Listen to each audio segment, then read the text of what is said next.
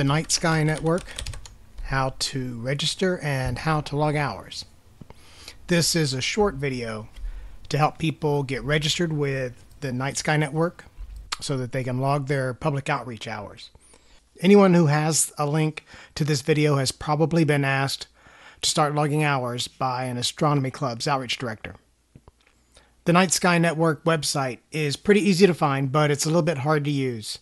When you Google for the site, you'll see links to the Night Sky Network and another site called Night Skies Network. The one you want, at least for the purposes of this video, is the one with NASA in the URL. It should be the first one that you see.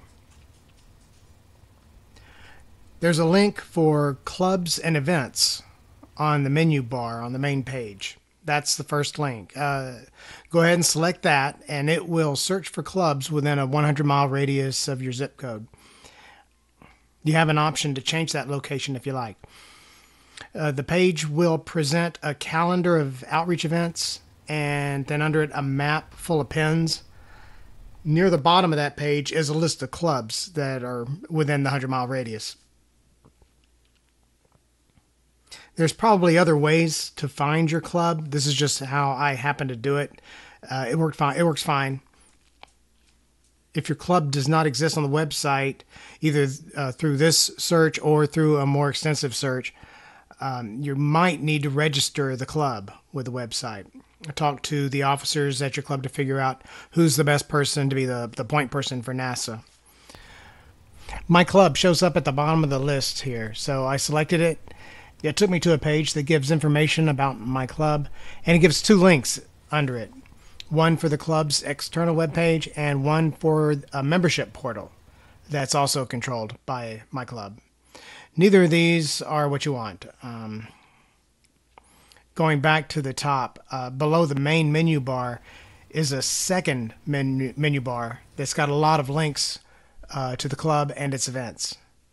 And near the end of this second menu bar is a link called Register. That's the one you need, at least to get signed up. It asks for lots of information, and I'm not sure how much it really needs. I gave the minimum. I only answered things that I felt like sharing with NASA. So, but be careful here. If your browser does autofill on some of the boxes, it might share information that you were really hoping to leave out. Below the boxes for membership information, there are a bunch of radio buttons for 3 different things. The first block is for the Find Members section of the website. And I'm assuming that this will allow other people to find you in your role as a participant of the network. You can say no to anything you don't like here. I definitely didn't want my phone number showing. The second block is for the club roster. This section is to let people in your own club find you. It's only your club that can see this information. If your club doesn't have some other kind of roster to help members get in touch with each other, y'all will probably want to be included here. The third block is for notification preferences. And my club is really good about sharing information about events, so I check no on everything except for the last button that gives Night Sky Network permission to send me its own newsletter. Then you click on the box at the bottom to show you're not a robot, then hit the submit button. And the next page said that my registration request has been sent to my club, and I'll hear back soon. My browser asked me if I wanted to update some autofill options. That confused me for a bit, but it's nothing. I immediately got an email from Night Sky Network showing who received my registration request, and it also showed all the information that I provided in the registration request itself. Then a little later in the day, I got another email saying that I was approved. So I guess that first email got to the guy. He said, yep, I know this guy. So they let me in. And the next email, it gave me a user ID and a password along with a couple of links. One of the links was to change the password. Now it's time to try to log some hours. And this is a little bit difficult to find. About 2 weeks ago, I was at a star party for about 2 hours, so I'll try to log that. In Google, I selected the club member login link. Then I put the ID and password from the email. it took me to a page just like the one that I saw earlier when I was trying to register. It shows all the club information.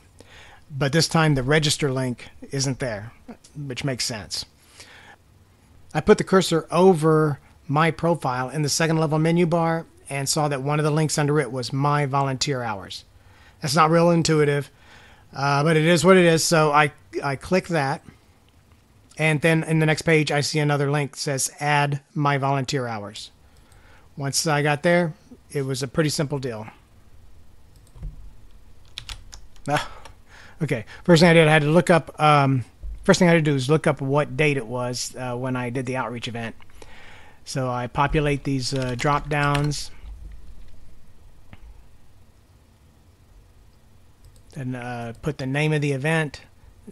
Left the drop down for the type of service as public outreach.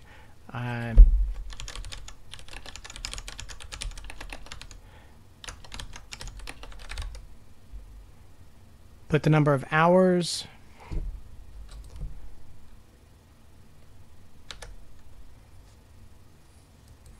Miles driven.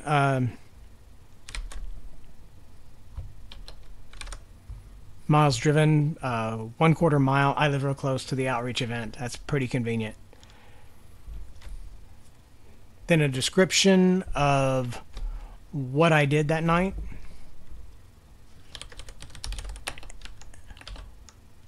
And then a submit.